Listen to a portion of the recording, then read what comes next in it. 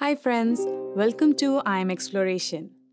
Do you know the mean plasma glucose for an A1C value of 8%?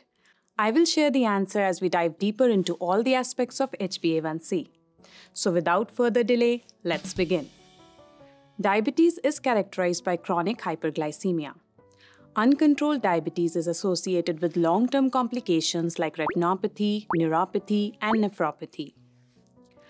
Other complications include risk of coronary artery disease, peripheral artery disease, and cerebrovascular disease like stroke.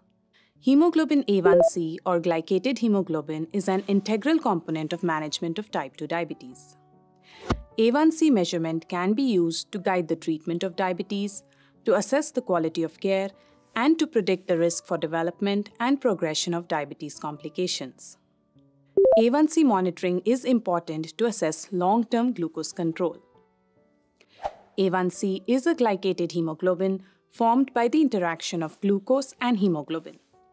A1c is formed continuously from hemoglobin A at a rate proportional to the ambient glucose concentration. A1c is a weighted average of blood glucose levels during the preceding 120 days. This is based on the average lifespan of red blood cells, which is 120 days. Glucose level in the preceding month contributes to about 50% of the A1c value. A1c may reflect postprandial and nocturnal hyperglycemia not detected by fasting blood glucose and preprandial capillary blood glucose. This table summarizes the average blood glucose levels for various A1c values. Before we move on to more details, please smash the like button if you're finding this video helpful. It apparently satisfies the YouTube algorithm. A1c is measured using a blood sample and does not require fasting. An A1c level more than 6.5% is diagnostic of diabetes. Repeat testing should be performed to confirm the diagnosis unless patient is noted to have clinical symptoms and random plasma glucose levels of more than 200 mg per deciliter.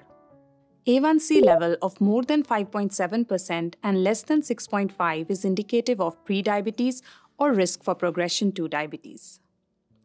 In the DCCT trial, each 10% reduction in A1c was associated with an approximately 45% lower risk for progression of diabetic retinopathy. Therefore, it is important to keep the HbA1c level at goal in patients with diabetes. A1c goal should be individualized according to the risk and benefit profile for each patient. The benefit of reducing long-term complications should be balanced against the increased risk of hypoglycemia that is associated with intensive therapy. A higher A1c goal can be chosen for patients with history of severe hypoglycemia, limited life expectancy, patients with advanced micro or macrovascular complications, or patients who have multiple comorbid conditions. A1c target can range from 6.5 to 7%. The American Diabetes Association recommends an A1c target of less than 7% for non-pregnant adults. Based on ADA recommendation, a 0.5% change in A1c is clinically significant and may require alteration of treatment for patients with diabetes. Aggressive lowering of A1c may result in increased risk of severe hypoglycemia and may lead to higher mortality. In patients who are at their glycemic control, the American Diabetes Association recommends measurement of A1c at least twice per year.